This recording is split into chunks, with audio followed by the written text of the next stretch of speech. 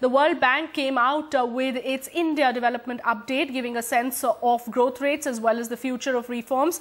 We spoke with the economist of World Bank. He's with us now. We're going to go across and ask him some of the basic questions around the India development report. Denis, if I could first get a sense of the reason for World Bank's optimism. World Bank pegging India's growth rate in this fiscal at 5.6% and as far as next year goes, well above 6%. What's really leading up to this optimism? What, according to you, are the factors that are contributing to the recovery? Thank you very much for that question. Well, there are several reasons for that. First of all, we believe that India's growth potential still remains quite high. So several years of growth below 5% have opened an opportunity for India to accelerate growth toward that high potential. So that's reason number one. Reason number two is we see that the macroeconomic environment is conducive to growth. Inflation is coming down. The external environment is quite favorable in terms of oil price, in terms of recovery in the U.S., which is India's largest export market. We see the financial sector stresses stabilizing, so that again is a positive factor, and the fiscal deficit coming down. So all of that obviously supports growth going forward. And finally, we see the reform momentum picking up, and that, of course, is always good news for growth. Denis, we'll talk about reforms in greater detail, but first, if I could get a sense from you on where India stands right now vis-a-vis some of the other emerging economies. I think India is positioned quite well. If you look across the developing world, obviously there are some examples like China, which even with a slowdown is still expected to grow beyond 7%. But beyond that, really, when you look at India, you compare with countries in Latin America, countries in Eastern Europe, etc. India is really one of the better performers globally. All right, India clearly being one of the better performers worldwide. You've mentioned in detail some of the reform measures initiated by the new government in India. It's been 5 months now. Take us through your views on some of these measures that the government has introduced.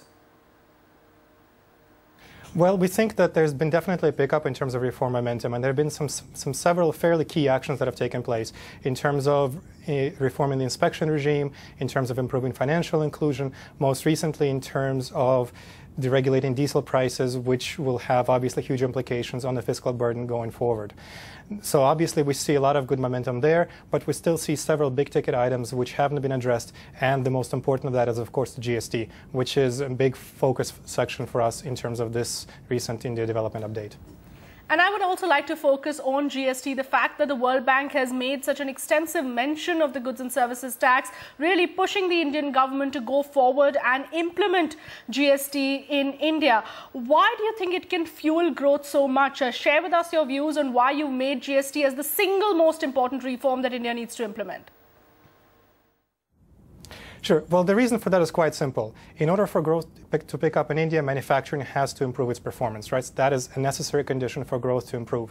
And when we look at manufacturing in India, it presents an interesting picture. The potential is very large, but so far India has not taken advantage of that. If you look at the share of manufacturing in India's output, it is quite low compared to a number of other countries, even when those countries had similar per capita income levels as India does today. So there is a lot of space for India to improve its performance, and the way to do that is to put in place reforms like GST. Because what's happening right now is that when goods travel across India, they don't travel through a common market. Trucks have to stop at state border checkposts. They have to pay CST. They stopped for other regulatory kinds of checks. And since 60% of freight in India moves by road, that really adds up to large logistics costs, which are several times the international benchmarks, which is really what's holding back the competitiveness of India's manufacturing sector, both domestically and internationally. And GST is the one policy action that can be implemented to take care of that problem. Denis, what's the World Bank's analysis on falling oil prices and its impact on India? We're seeing, obviously, the trend is firming up, and the next couple of years, the indications are that oil prices will remain depressed. But also the other view that many are coming up with, that while India is reaping the benefits and the advantages right now, what happens when, it's after all a cyclical nature, oil prices, they will go up eventually. So is India prepared to deal with that? Your thoughts? Well, certainly we see the benign global oil prices as a good thing for India for a number of reasons. One, because oil imports is the largest component of the merchandise imports. So obviously that's going to relieve pressures on the trade deficit and on the current account. So that's a positive.